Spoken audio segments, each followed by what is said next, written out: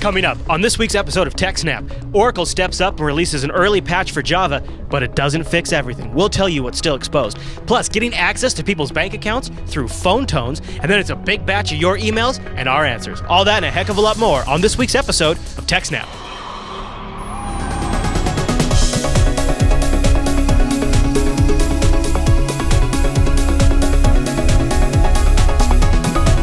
Hi everyone, and welcome to TechSNAP. This is episode 96 of Jupiter Broadcasting's weekly Systems Network and Administration podcast. We stream this episode live on February 7th, 2013. This episode's brought to you by GoDaddy.com, and I'll tell you more about them as the show goes on. And the live stream is powered by the incredible ScaleEngine.com, which is amazing. You should go check it out. My name is Chris, and joining us every single week is our host, the admin, the teacher, and the tech, Mr. Alan Jude. Hey there, Alan. Hey, Chris, everybody. Thanks for watching. Episode 96, man. Welcome. Yes. And we're going to have, speaking of episode 96 and the march towards episode 100, we're going to have a little more information about our special 100 celebration in the feedback section of the show. So stay tuned. And later on in the show, I have a new book pick. A book just came out this week from an author that you and I both love. So yes, I'm going to talk about that later. It's a sequel to a book I've already read, so Yep. I'm going to have to pick that up as well. And it's a pretty good price, too. So we got a great show, tons of news to cover, great feedback questions, a great roundup. So why don't we start with actually a little bit of good news out of Oracle, huh? Yes.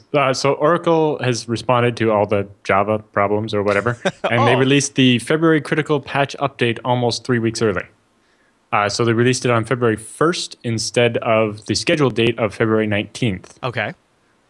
So the patch fixes 50 different issues with Java, most of them being client-side. More than half of the fixes have a CVSS risk score. So that's a common vulnerability scale, and it ranks how risky each vulnerability is on a scale of 1 to 10. 26 of the 50 vulnerabilities were rated 10 out of 10. And then there were a couple that were in the 9s, and then some 7s, and then on and on. That's like a new achievement unlocked right there. That's great. Kind of, yes. So yes, they fixed more than half of the 50 vulnerabilities had a score of 10 out of 10 and are now fixed. Wow. Also, this critical patch update covers issues number 29, 50, 52, and 53, reported by Security Explorations. That's a Polish firm that we've been following for a while. They've posted these 53 different vulnerabilities they found in Java. Right. However, there is no fix for number 51 yet. But if you go to the Security Explorations site, you can see that they've been working back and forth with Oracle, and Oracle's working on a fix for 51. They just haven't finished it yet. Okay. But the latest update does cover 50, 52, and 53. So at least they're doing something. So what we're actually seeing here is instead of Oracle sitting until they have... So what they used to do is they would sit till all the patches that they knew about were ready, and then they would ship them all at once to mitigate the amount of updates. They schedule when these patches are going to come out a year ahead of time. Like, they already know when the next patch when the patches for Java are going to come out, right? It's like June 18th, and then there's one in September, and so then the next if it doesn't fit in that window, they just don't ship. Yeah, basically they ship critical patch updates 4 times a year on specific dates. Now, they've done a couple out-of-band like emergency patches, but mostly the patches wait for those critical patch updates. And in this case, they bumped that critical patch update forward a few weeks because they wanted to get the fixes out so that people could still use Java. Yeah, well, because people are turning it off, and companies like Apple are just disabling it across all of their customers' desktops. Yeah, and even Firefox is, if it's not the latest version, they disable it in the background. Yeah. In addition to last update, they added an option in the Java control panel to disable Java in all browsers, meaning that you can only use Java applications that are on your computer or via Java Web Start, not as applets in the browser, to prevent being exploited like that. So that was in the last update, I think 10 or 11. In addition to that, they've also made a change in this latest update that changes the default security setting to high, which requires that users manually approve the running of all unsigned applets, rather than those applets being able to run without So like being able to run silently. Wow, yeah, that seems obvious. Yeah. Well, the medium setting is like only certain risky ones would pop up because However, I don't risky know is how determined. useful it's going to be because people have been trained Just click for so yes. long to just click yes when stuff pops up anyway. Thanks, That UAC. I don't know. It's not. Well, it wasn't just UAC. It was things before that. But yes, yeah, it comes down to people just click it without reading it anyway. Mm-hmm. And then I have a quote here from Oracle saying, "The size of this critical patch update, as well as its early publication, demonstrates Oracle's intention to accelerate the release of Java fixes, particularly to help address the security worthiness." I think they meant worthiness, but of the Java runtime environment in desktop browsers. However, the next scheduled update for Java is June 18th, 2013, and they have the schedule going all the way out into 2014. They don't actually seem to have accelerated the schedule at all. So this is software development driven by bureaucracy instead of the technological needs of the software product. Well, basically, it seems Oracle wants you to think that they're going to solve these issues more quickly from now on. But as far as their schedule goes, their schedule is still set to only do it 4 times a year. Yeah. Yep. Maybe we'll see that bumped up to a schedule where they do it, every 2 months instead of every 3. I don't know. Maybe, I mean, didn't Adobe go to a monthly? Maybe we'll see them do something like that. And then now they've gone to silently updating it as Right. often as they can. Right. That's right. Which might be better. And I know in the past you'd have specific applications require specific versions of the Java runtime, so that's probably why they never. And that's why Java has gone to this slower update cycle. Yeah. And it's all kinds of messy. Right. Well, I mean, good on them for getting at least what they have. At least with the code they have written, at least they're getting that published. Yes. Because otherwise we'd still be waiting and all be vulnerable to these known exploits. And it maybe will help curb some of the anti-Java momentum that's out there. Maybe? Yep. I don't know. Any other thoughts on that one? Nope. All right. Well, this next story is pretty interesting because it reminds me of what would be like the dystopian future if Bitcoin took over. What would probably start happening all over the place. You know what I'm saying? So, am I right? A little bit. Okay, tell me what's going on. So, some researchers in New Zealand have developed an attack against microfinancing banks in Africa. So, a lot of these banks in Africa use audio one-time passwords. Oh. Since users don't have smartphones, they just have regular old dumb phones. And SMS is not widely deployed and usually fairly expensive. Yeah. So the way the systems work is the user goes to the bank's website on their computer and logs into the bank and makes a transaction or whatever. And then the bank wants to confirm that transaction. So the bank calls their mobile phone. The user answers and then holds their phone up to the speakers on their computer. And then their browser through Flash will play some audio, a bunch of tones. And then that verifies that the person who's making the transaction has the phone. Okay. All right. So it plays tones. All right. Okay. Yeah. And then the bank hears the tones through the cell phone. Yeah. And then compares them and makes sure they're right.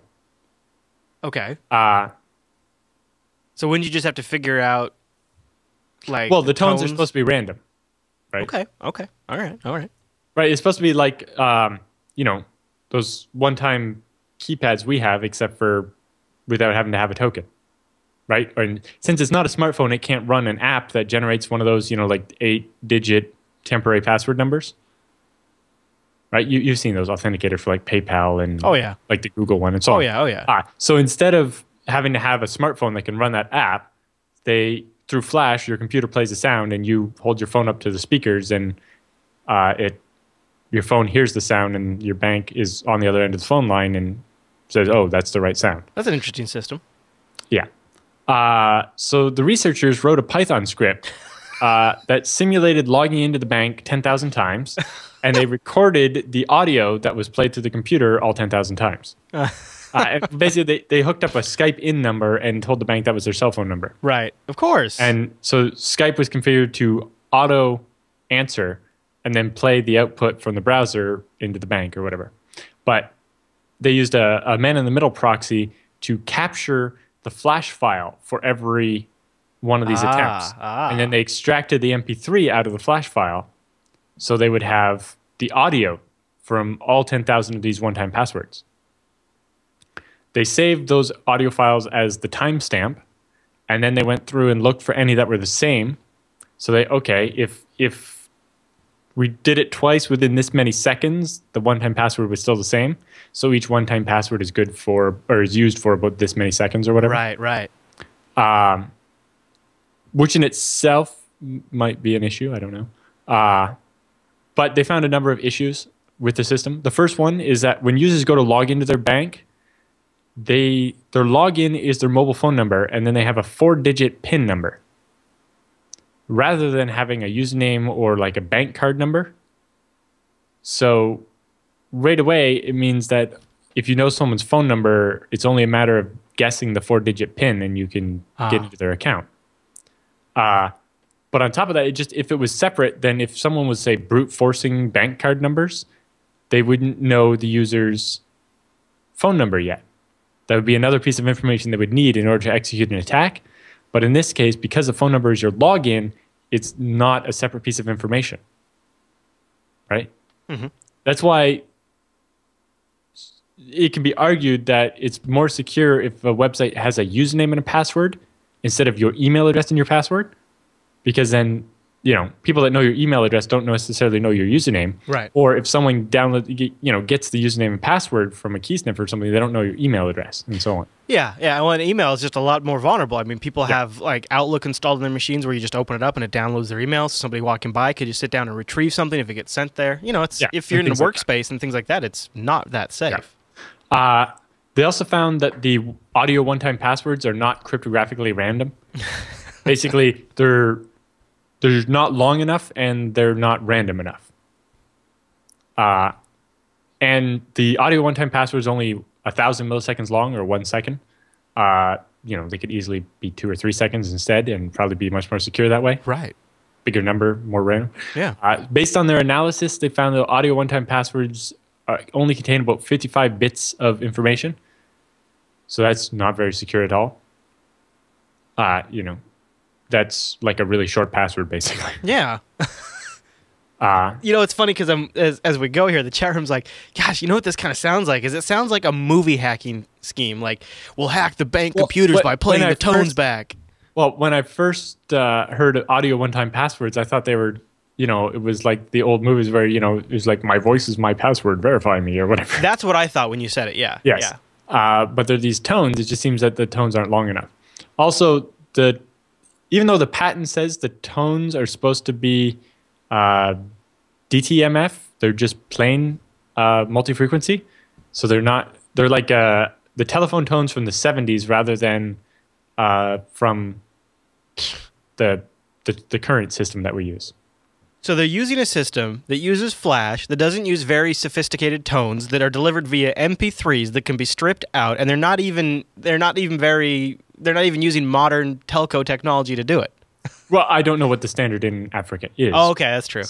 But it seems to actually not match the patent that they filed about this system, which is fun.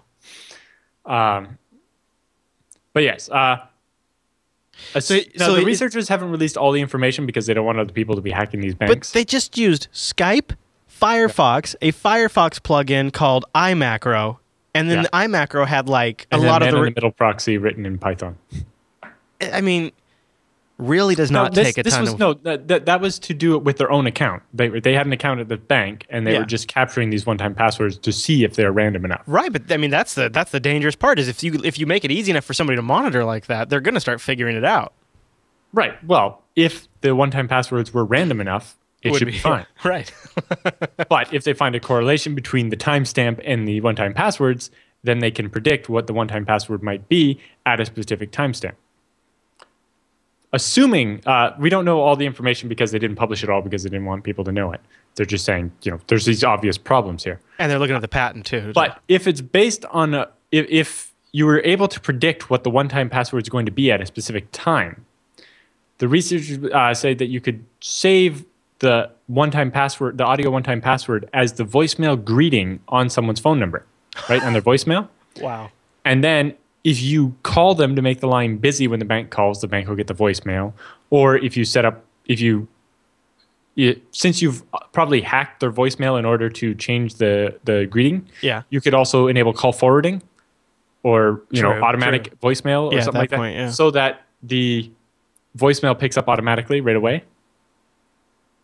So this way, when the bank calls, they get these tones and, basically the system assumes that when the bank calls you, it's actually connecting to your cell phone. Right. But if you have call forwarding or... You can be sent it to a Skype account that has it as the voicemail or Google Voice. Or it could just... Yeah, it could be. So it could be going to voicemail, to a different phone, to an online service, or anything like that. So the system assumes that when it calls, it's going to get an actual person answering the phone, which isn't necessarily true. Wow. Yeah. So, and, brute force hacking voicemail passwords is not that hard. There was a big scandal in the UK not long ago where a newspaper was doing this, like a tabloid was doing this to access people's voicemail. Yeah, Piers Morgan. Voicemail passwords are usually only 3 or 4 digits. Mine's 6, but that's still not all that difficult. And, if you already know the person's phone number, because, say because it's their username for the banking site. Also, some voicemail systems are still susceptible to a system where if you spoof the caller ID to be... It just automatically goes in. Yeah. It lets you in without a password at all. Yeah. Also, some carriers, especially in Africa, offer a web interface to access your voicemail. So you log in over the web and you can download your voicemail as like .mp3s or whatever. Yeah, or a WAV file or whatever. Like actually our phone system has a system like that. There's no web interface, but it emails me the .wav automatically. Right. So based on that, it would allow them to brute force against it on the web, which is probably a lot easier and harder to trace than brute forcing against an actual voicemail system where you have to keep calling. Right. So to recap, we don't want the banking system to have anything to do with the phone system or any kind of authentication or email. So just the 2 most common methods of electronic communication that people have. Yeah, well, that's an interesting thing because I wonder if we're going to see these micro payment systems take off more. Well, one of the slides in there was talking about how a bunch of different payment industry people are like, some of these solutions they're coming up with in Africa are probably what's going to become the future here, just because they're not restricted by systems that were already in place. Yeah. They can basically do whatever they want. Well, they can prototype them in a sense. Yeah, they can prototype them, but also they can try things that are like well outside the box because... Or regulations or whatever, because, they have an open hand there.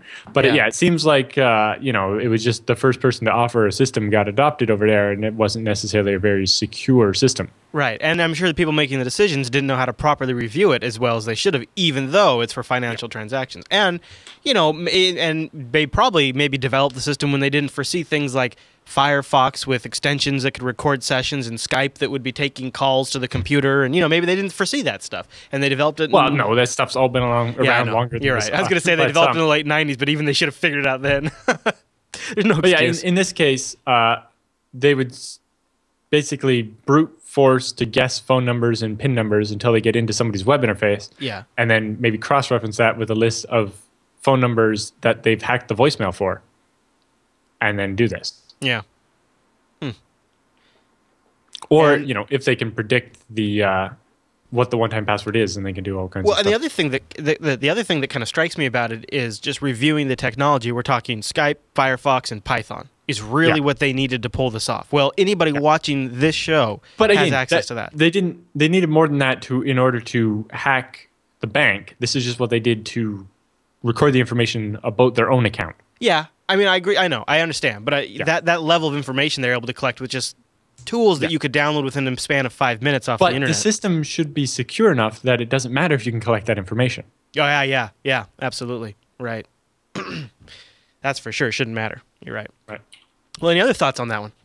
No, that's about it for that one. All right, Alan, well, let's take a pause here and thank our sponsor of this week's show, the fine folks over at GoDaddy.com. And this is very, very awesome. And I on the pre-show, on the live stream, people saw me when I got the email came into my inbox right before the show started, and I was like, how can they do this? They are extending the 47% off offer that they launched for the Super Bowl. Now, it will expire on the 13th of February, so the 13th of this month.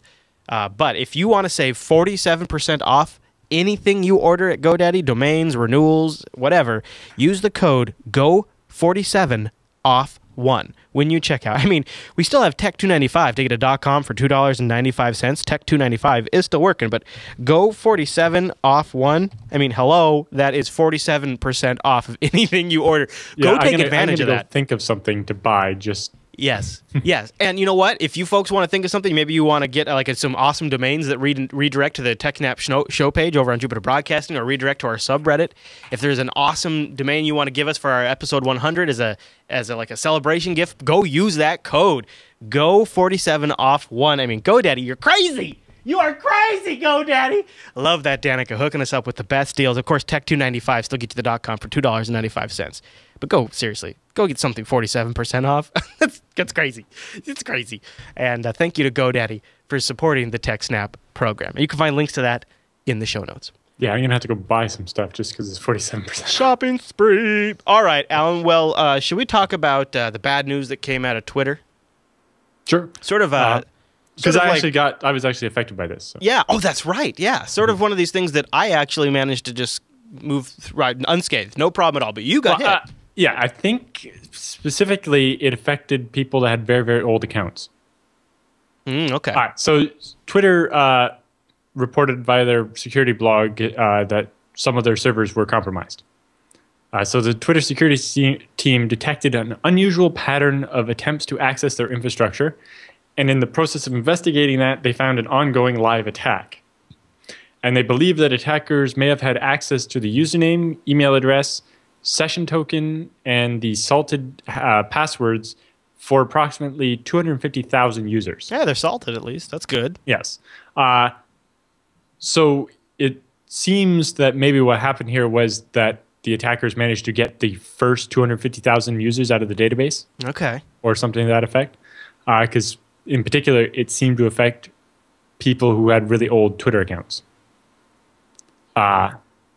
So if Twitter believes that you were affected, you will have already gotten a password reset email, probably last week. My old account did. My current account did not. That's why that's one of the reasons why I was postulating that it was only affecting older Twitter accounts. Because, my first Twitter account is older than like 97% of all Twitter accounts or something. Wow, you were on there early. Was it still a texting service when you got on there? Or had it gone to the web just about then? It was still on the web, but just, I think. Yeah.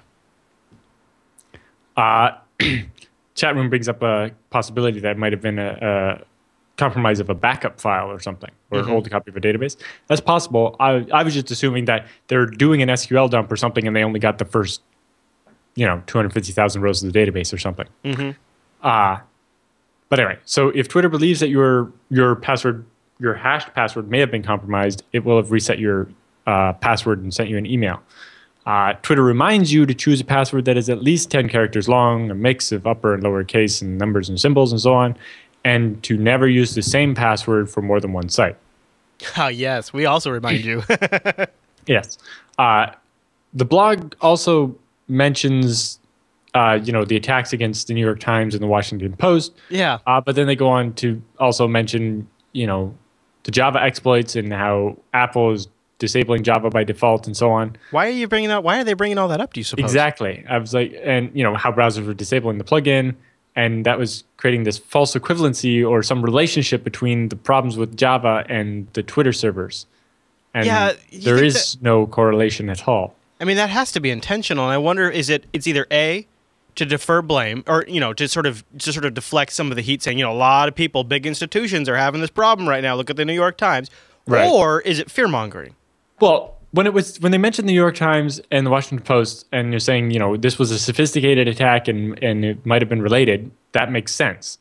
But then bringing up the Java exploit that targets end users, not servers, doesn't make any sense. And and then further down in the post, they remind users to disable Java and include links to find out how to do it. And are they trying to imply that Java is somehow related to this? I don't think so. I maybe they're just trying to go with. It almost kind of sounds like FUD a little bit. If they're gonna get people to read their article, that yes, people should disable Java, but I don't see why it was included in the article about Twitter. We also echo the advisory from the U.S. Department of Homeland Security and their security experts and encourage users to disable Java in their browser. In fact, they crossed out on their computers, which is what they had originally. For instructions on how to disable Java, read this recent Slate article. It sounds like they are blaming Java. Kind of. Or, trying to deflect a little bit. Huh. It's weird. Yeah, that is weird. Yeah. Good catch, Alan. Well, and you know what else I thought was kind of funny is they titled the blog, Keeping Our Users Secure. Yes, even though it's actually not. We got hacked. How corporate is Twitter going to get? They reset their passwords at least. So. That's true. They are keeping those users secure. Good point. Thankfully, because I think I was an old codger who was... I don't warm up to social networks very fast. I'm actually surprised you jumped in so early because... I never used it. I just reserved my username. Good thinking, Alan. It's like, I've reserved that username on lots of social networks that I never intend to use at all. Yeah, it's just so that someone else can't use my name there. You make it a land grab before somebody else does. All right. It's mostly as part of controlling the Google results for my name as much as I can. That's a great tip. And, it's funny because I've had clients who said, we have a problem. We have people that have said bad things about us online. And because they don't have a site, they don't have a Facebook page, they don't have anything like that, they're not putting anything out there for Google to log on for their company name. So when you search their company name, you're getting these bad Yelp reviews and stuff. And, it's a problem. So what you're doing is you're sort of, in some way, trying to have a little bit of say in the conversation in the search results. Right. Should we move on to the next story or any other thoughts on that one? No, that's about it for that one. All right. So the death of a network card just from some packets, is that what this is? Yes. Okay. So these sysadmins that work for a company that makes on-premise VoIP servers. Uh-huh. It's like a device that goes on your premise and runs your VoIP network. Sure. We're trying to debug a problem that would basically cause their on-premise VoIP devices, which are basically little asterisk servers, to suddenly fail. And basically, it turns out what they discovered was actually a bug in the Intel EEPROM on the network cards. Okay. So in this blog article is a very interesting story of the steps they had to go through to reliably reproduce the problem in an attempt to isolate it. Right? So the first step to figuring out why their boxes are dying is being able to make the box die on command. Okay. So you got to kill a few cards. You got to crack a few eggs, Alan. Well, now the cards are not completely dead. They will lose. They drop the carrier and they won't work again until you power cycle. Oh, okay. So it's not like you don't even have to... If you do a reboot, that's not good enough. You have to actually physically power the machine off and back on. Yeah, I have, now this is not because of they fail. I have capture cards here in my studio that if they get the wrong signal, a reboot of the machine won't do it. You got to power them off, got to clear that out, power everything back on. Yeah. And so these are basically the same thing. And so, basically they started to get this inkling of what was causing it, and then eventually they managed to sort it out. But basically, they found that if a specific bit, so if, at offset like 47F in a packet, if the value happened to be 32 or 33, which is the ASCII for the digits 2 or 3, the NIC will just die and stop receiving packets. It'll like lose sync entirely. And I was just going to say... And it could only be revived by a full power cycle.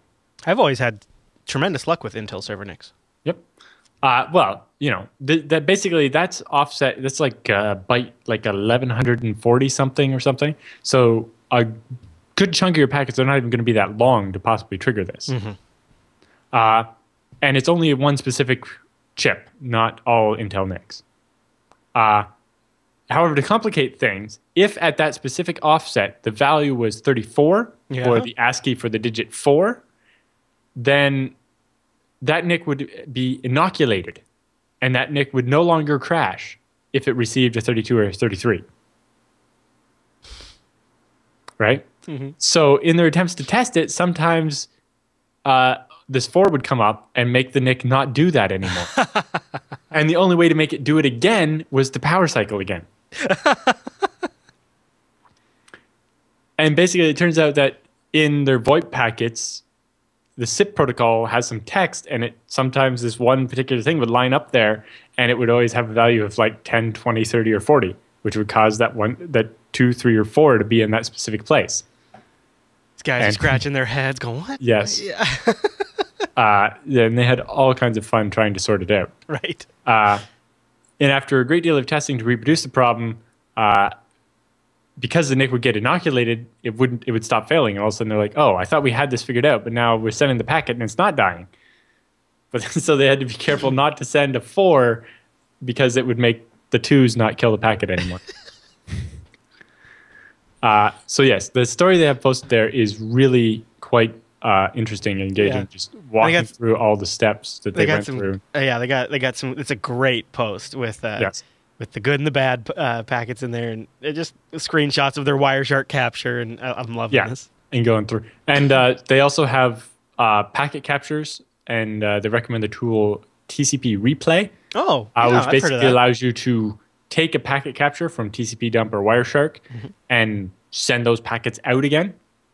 And so basically you can TCP replay this against your Intel NICs and see if it crashes them, or use it to inoculate them. Well, and so are they going to have to do like talked to Intel, and Intel sent them some information on how to like patch the EEPROM or... Well, that's what I was going to ask. So is Intel going to patch this? Yeah, and I think depending on your situation, you can request Intel will send you a new chip to put into the NIC. Oh, wow. Or whatever. Or because, if it's a server NIC, then, it's covered a little more. If you paid $150 or more for your NIC, you want it to work. Yeah. But the details are a little still unclear, but the information is in the post, and it'll be interesting to see. I have an Intel NIC that sometimes will just die unexpectedly, and I kind of wonder if it's related. Now, have you had to power off to fix it? You think? Well, I've done a reboot, but because of the specific Core 2 Duos, they kind of do a power cycle when they reboot anyway. Oh, so you don't know, because they could be resetting the PCI cards. Yes. Yeah. If you have some motherboards do that. So yeah, like some of them actually do a full cycle on anything. That's, yeah. Like I know, like when I had that same chip in my desktop, the same motherboard, when I turn it on, it would like spin up for a second, then stop completely, and then start again. And so yeah, I'm not sure. But yeah, it was the onboard network card on this one specific motherboard, and 2 of the 5 different machines sometimes would have this problem. And come to think of it, one of them was the one that ran an Asterisk server. But it's happened to one of the other ones too. But they're both under heavy MySQL load, where they might have ASCII numbers going through a lot, right? Where it might trigger that. You never even think of something like that. I mean, you would never. The fact that they managed to find this is truly amazing. Yes, and that they were able to recover from their little snafu, where it got a little bit of a twist in the test. Yes, or where they could end up inoculating it, and that's just the weirdest part. But it appears to have something to do with the these Intel NICs have support for BMC, baseboard management. Basically, where the NIC can have 2 different Macs, and one of them lets you access the a remote management system for the computer. And there's something about turning that on or off, or magic packets or something. And it was. But they verified that the problem. At first, they figured the problem might have been just like with the driver or with the operating system. That's what I would think. Yeah. But they managed to reproduce it under like 4 different operating systems, including Solaris, FreeBSD, Linux, and Windows. And then they managed to even make it happen while the machine was at the bad boot media state.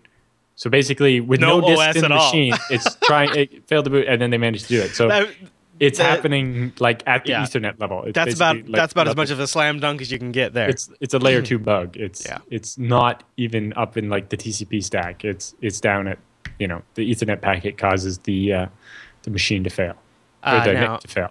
Of course. See, this is the kind of thing now, folks aren't watching live. See, if you're watching live, you can just in the chat room say, Alan, can I have a link to that story?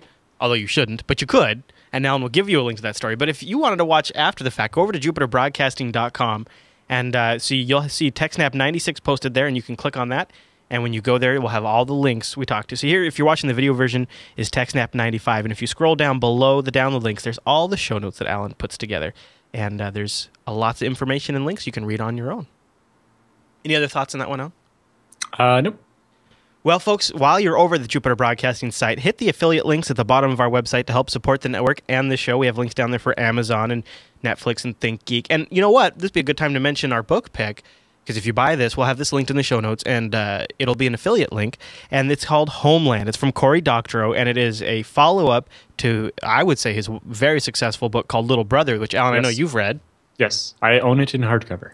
And it's like, if you follow this show and you look at technology and the trends and privacy, these books are for you. And Cory Doctorow is, a great writer. I've read his free stories. And he was... Well, that's the other thing, is that all his books are written under a Creative Commons license, so you can actually read them for free on his website.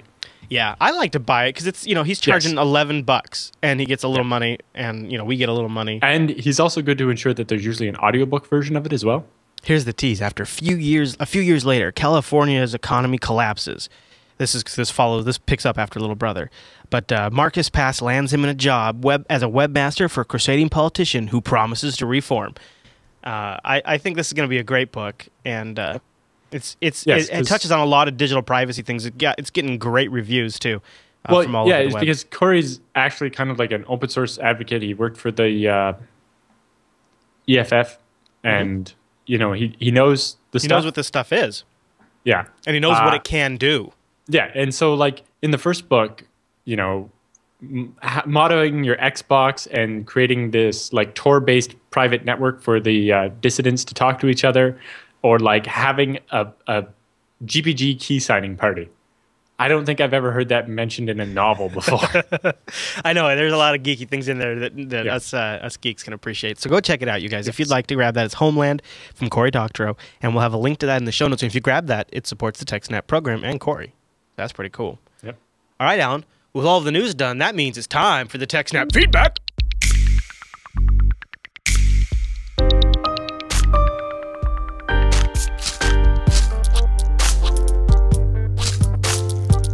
Thanks for sending your emails to TechSNAP at jupiterbroadcasting.com, or popping that contact link at the top of the Jupiter Broadcasting website, or heck, even starting a thread in our subreddit over at links.techsnap.tv. Mr. Jude, are you ready for the first email this week? Yep. All right, it comes from Dr. Kraz. He says, hey, Alan and Chris. It's Dr. Kraz again, and I have a follow-up to my question from a few weeks ago regarding Ultimate servers. I have another question or two. So to recap, I'm setting up an old computer as a media storage server for my home. It will have 8 gigabytes of RAM and Intel Core 2 Duo 3 gigahertz processor. You had suggested FreeNAS, as I had stated wanting to sink my teeth into BSD. I hadn't mentioned the hard drives that were going to be going in it because I didn't know at the time. So some of the things he'd like this machine to be able to do. Stream media to my Android/Roku devices. He wants to use Sickbeard/Couch Potato to grab TV shows, and auto-download torrents as I provide. I'm not worried about using it as a desktop machine, but I'm not sure how stripped down FreeBSD is versus FreeNAS. Again, I love the show. I think the service you guys provide to the tech community is awesome. It's nice to know that I can get one podcast and get some really great and important tech news and advice. Keep up the great work, Dr. Kraz. So this is interesting. I don't know if I would recommend FreeNAS for those particular functions. Yeah, they have these plug-in jails, but I don't know if anyone's created like a plug-in for Sickbeard and so on. I don't know if Sickbeard is in the port street even. So that's like, where I started. XBMC is, but it's kind of hit and miss. Like there are forum threads where they'll give you step-by-step tutorials to getting both Couch Potato and Sickbeard working on FreeNAS. Through the plugin system, but it's not that awesome. It's not that great. Right. And the problem was I went through it, and then I determined it was literally faster for me to spin up an Ubuntu VM and apt-get install them in Ubuntu than it was to get them working on FreeNAS. Right. And if you actually want to learn FreeBSD, then you could just install FreeBSD and then add all that stuff on top after. Yeah. And you'll be less restricted because you won't necessarily have to work in the jail and so on. But both for folks out there, both Couch Potato. I did an in-depth look on Sickbeard, and right, I remember that. those are some really powerful tools, but you gotta, yeah, they can be a little tricky to set up on FreeNAS. But yeah, like I don't know how the Roku works for. Oh yeah, the streaming point. Like, can it just stream off a Samba share, or does it need like DLNA or? Yeah, I'm not so sure about the Roku. I know one thing that's pretty popular in the Jupiter Broadcasting audience is Plex. There's a Plex app for Roku, and then you run the Plex server, and the Plex server runs on. I know it runs on Linux. I'm pretty sure it runs on BSDs too. Right. And then it'll do transcoding and things like that for the Roku. And I think that's DLNA, and it like that. Yeah, I think it uses DLNA or a bunch of things like that. Yep. That's actually using QPNP. Yeah. Discuss that. That's fun. I've also used with some success PS3 Media Server that requires Java. Yep. That works pretty well. And MediaToom is another one that I have used. So yeah, there's a lot of different options as far as the streaming goes. To the Android devices, Plex again is probably going to be another option. It depends on which device. So that's kind of the hard thing to answer. My solution at home is properly tuned Samba, and then my media center is also a FreeBSD machine with KDE. But I imagine Android over your Wi-Fi could access a Samba share and play an MP4 file. Yeah, like natively. With Astro, there's file managers called like Astro that'll do Samba browsing. And I've actually found Samba is just the most straightforward if you have that's one of the things I love about my Boxy boxes, and I'm kind of sad that I think I have to get rid of them after time, because they just connect to Samba shares and they don't care what the file format is. The Boxy box has the codec. So that's the other thing about browsing Samba shares, right? Is then it's up to the operating system, the playback application device, to have the codecs. Whereas if you use something like Plex or PS3 Media Server, it will do the transcoding to whatever codec the device supports. Now, currently almost everything's H.264, so like my parents' smart TV, I can just plug a USB stick in or browse the Samba share and hit an MKV or an AVI, and it just plays it. And that makes me happy. I think the Roku has pretty broad codec support, but what's sad is I have a Roku sitting right there that's not hooked up. I should get that hooked up. Check out. I just got one as well. It hasn't been delivered yet, but because we've been playing with creating Roku channels. Well, I remember we have a Jupiter Broadcasting channel on there that has the live stream. So that's one reason I've been wanting to check out. The ones we're building are fake live streams. It's basically a playlist of VOD running on our server. Yeah, which is kind of what I do here during the non-hours. All right, well, great question, Dr. Kratz. Except for it's server side. Yeah. It's a new feature. I want that, Alan. I want that. I tell you. Well, one of these days, if nothing else, it'd be nice for like a weekend if I shut down to do some work or something. All right. Next email comes in from Nick, and he says, "Hi, Chris and Alan. I'm a fairly new listener, but I've been finding it harder and harder to wait for each new episode of the Linux Action Show and TechSNAP. And as always, my curiosity is getting the best of me." Well, then you should be listening to Coda Radio and Unfilter and SciByte and Faux Show in between. But definitely go check out Coda Radio. Yep. He says, "You've mentioned VMs in several shows recently and how advantageous they are. I've played with them a bit, but for playing purposes only, and after looking on the internet and still not finding any sound reasoning to give me a peace of mind, I wonder, why would one want multiple VMs that are sluggish and slow compared to physical machines on your network? What am I missing? Please set a novice's mind at ease. Thanks, and keep up the great work. Love the content." So this is an interesting question, kind of the scale engine philosophy of why all of our servers are hardware-based. But there are a number of reasons. If you, say, need... first of all, you can isolate things. So you can have your web server in one VM and your mail server in another VM, and if something happens to one, it doesn't affect the other. That's very nice. If you have multiple VM hosts, then you can do live migration. So like we talked about the other week, you could move a VM from one machine to another machine without restarting it. So think about like if you're having a hardware failure or something like that. That's very nice. Yes, if you abstract, then you can also have... So if one of the physical machines dies, the VM just moves to a different physical machine and keeps running.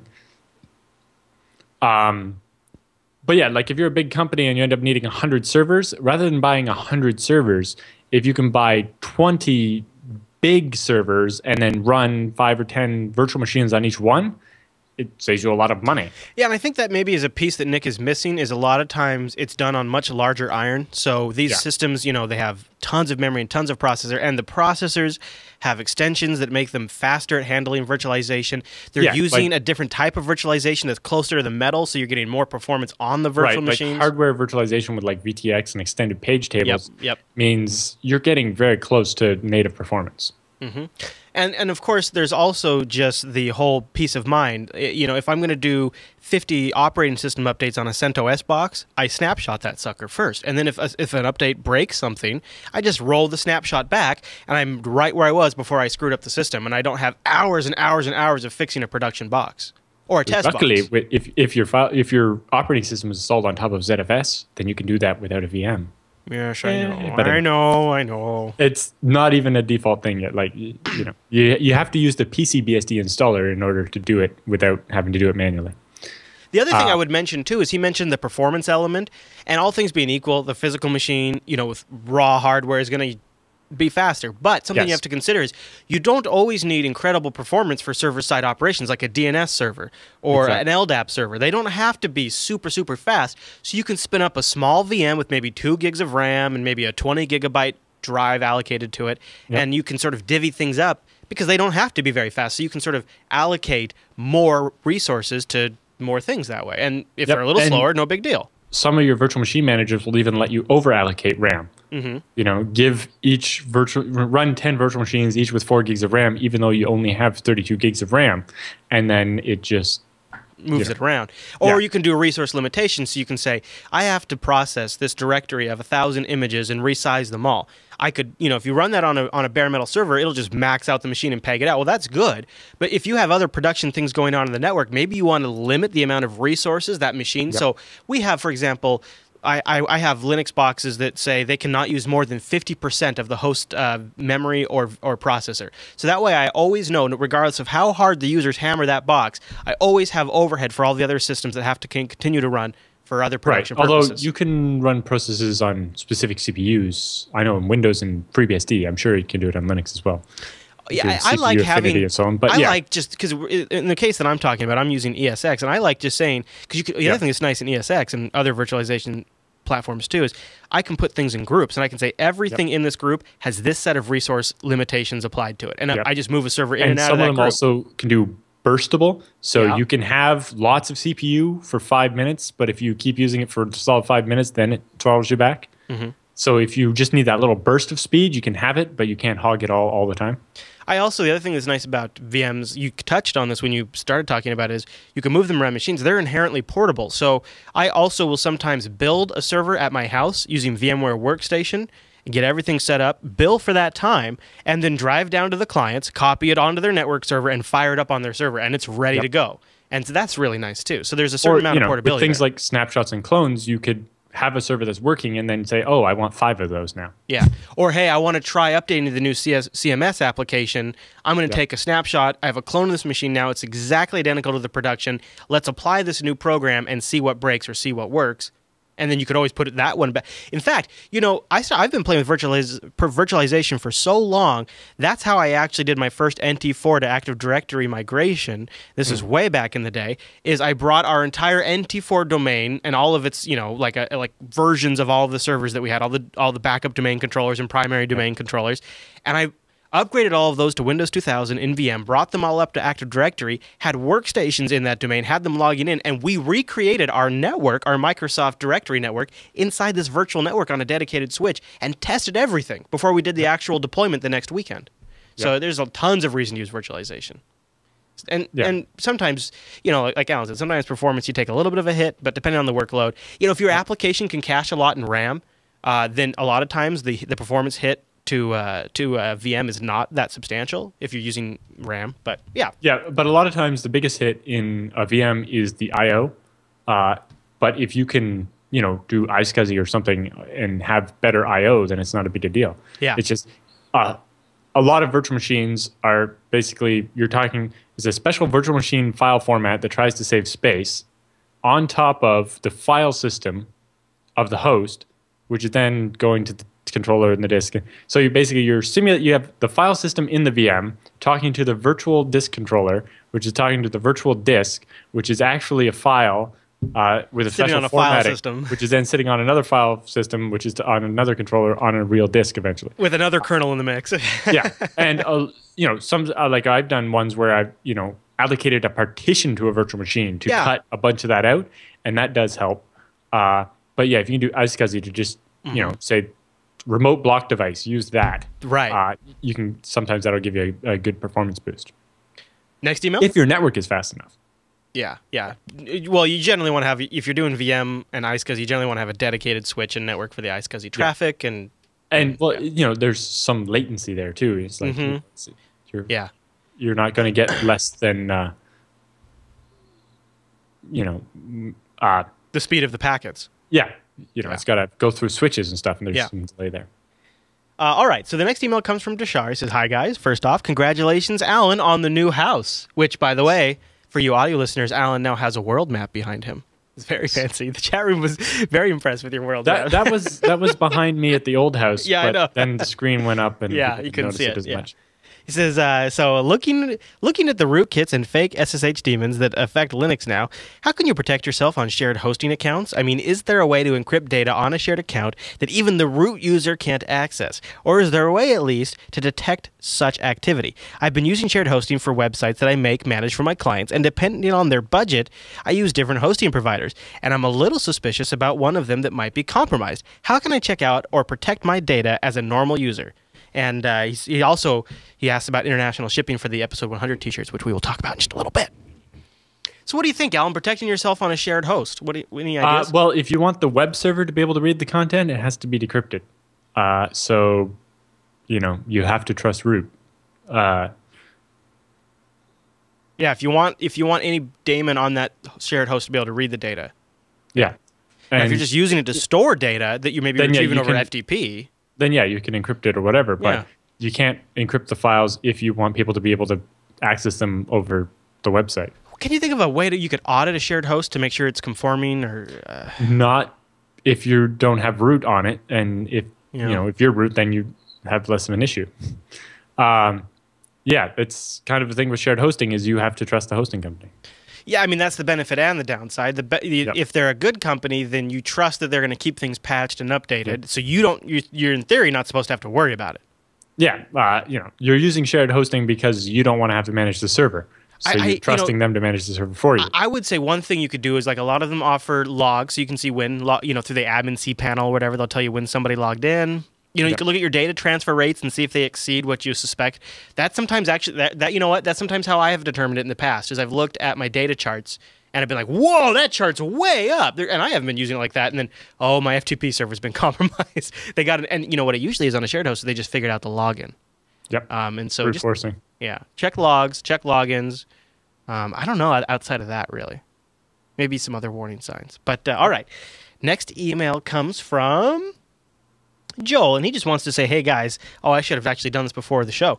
Hey guys, I've seen an issue with the current W3 Total Cache update killing websites going around. So I guess there's an update that's been killing websites.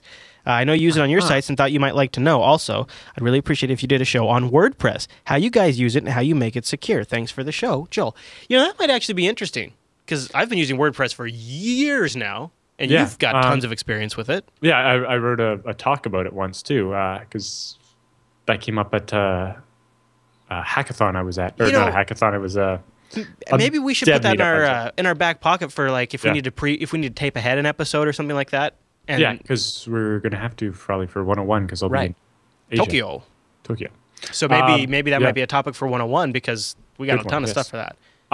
That's interesting because I had a client who updated his plugins and it killed his website, and I told him, disable all of them and enable them one at a time until you find out which one's breaking it.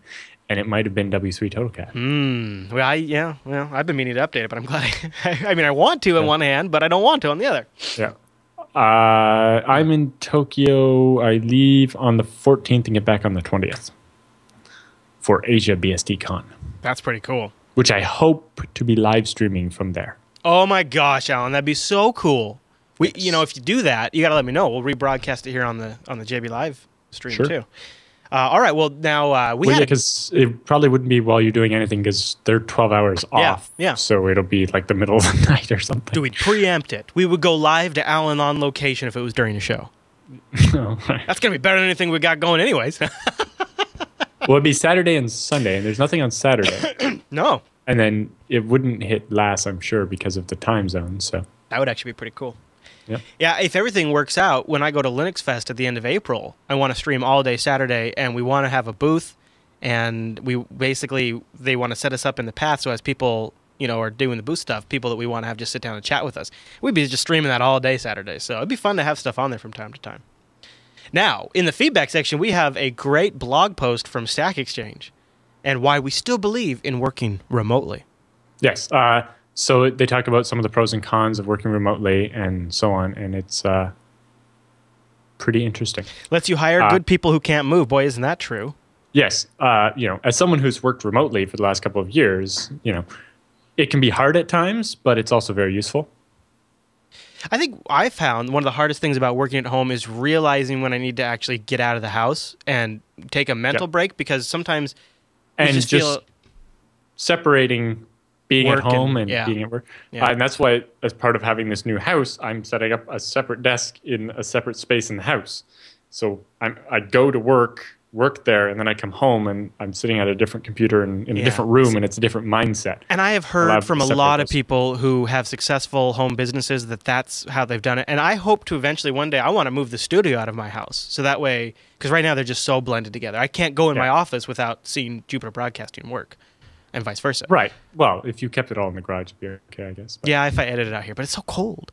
But also just getting up out of the house helps me come up with solutions. That's my concern with having everything in my basement is that it's going to be cold.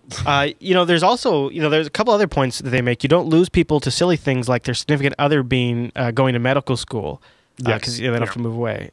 If you hire someone great and then all of a sudden they have to move, if you can keep them on, then that's great. Like this as a perspective from a manager. It makes you focus on more than butts and chairs. It's easily, and I think managers fall into this. They see how many hours somebody's ass is in that chair, and they equate that to their value to the company instead of focusing more on the end results.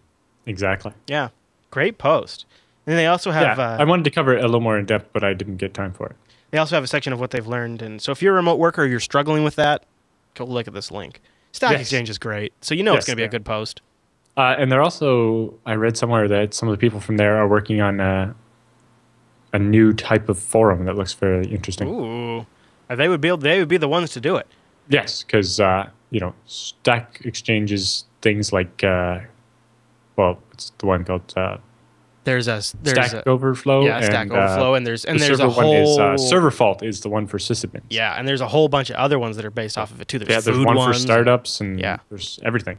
And they've done a good job with it. Now, I didn't know you to be a Tumblr troller, but I wasn't. I found this on Twitter and got directed to it. Oh, okay, all right. So this is great. It's called DevOps Reactions, and it's a Tumblr feed that is this for you audio listeners. You got to go look at this link. This is from what's that show called? The IT Crowd, right? The IT Crowd. Yes, shot from the IT Crowd. Says how a sysadmin looks when there's an emergency and he's dealing it without panicking. And it's a shot of the guy from the IT Crowd. Awesome. There's a fire on his desk, and he looks up at it, acknowledges the fire's there, and goes right back to work. Love it, because it's so true. It is so, people know, sometimes you just get in the most stressful, it does feel like things are on fire around you. And yet after a while, at a certain point in your career, you either just learn to be like, okay, well, it's another emergency, and I'll handle it. Or you just, you eat a hole in your stomach. I don't know what the other alternative is. But there's some great ones on the stomach. The one on the front page about debugging recursive code is an awesome animation. Yes, just over and over again, over and over again. Yeah, there's some really funny animated GIFs on this one. I think one of my favorites, though, is... when an AWS region goes down and you're not using AWS, and it's just a GIF of Michael Jackson sitting there eating popcorn enjoying the movie. Just like more. Yeah. So those are great. DevOpsReactions.tumblr.com if you guys want to go check that out after the show. It's like there's one that's asking the security team for a firewall exception. It's just a guy kind of slowly shaking his head no. Adding new firewall rules is Gandalf. You shall not pass. Yes. Awesome. Good find, Alan. Or they found this 4chan animation for this one, and it's like database backup has been failing for the last week, and the guy's just pressing the unsee button as fast as he can. Oh.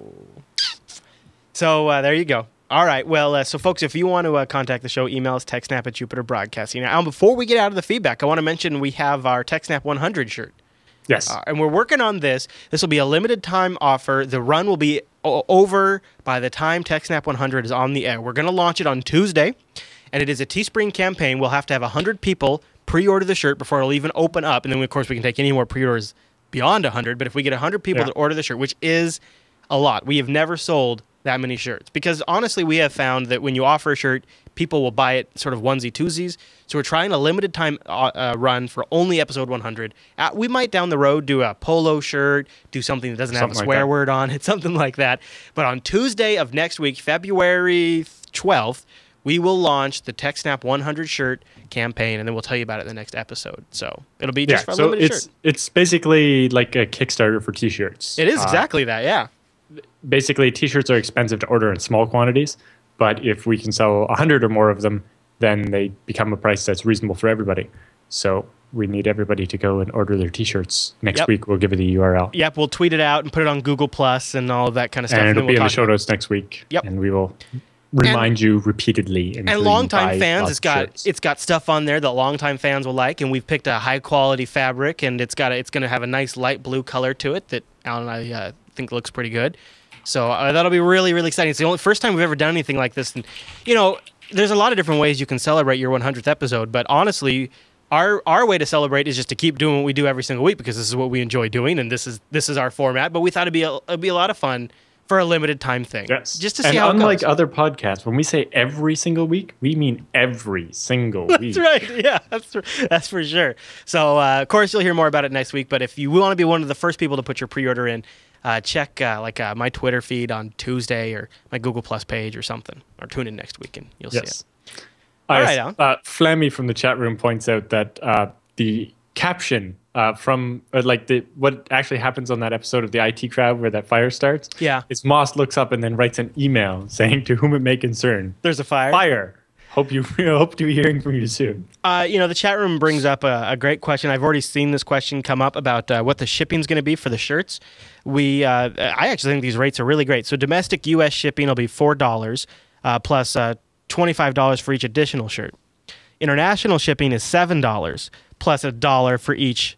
Oh, I'm sorry. Did I say $25? I meant 25 cents. Yes. It's 25 cents for each additional shirt domestically. To ship internationally, it'll be $7, and an additional $1 for each shirt. So either way, international or domestic, it's going to be less than $7 for shipping. Yes, which is that's a great deal. Yep. Yeah. So hopefully everybody out there wants one of these, because I am really excited about doing it. I think it's a really fun thing to do for episode 100. Thanks so much, everyone, for tuning into this week's episode of TechSNAP, and we'll see you right back here next week.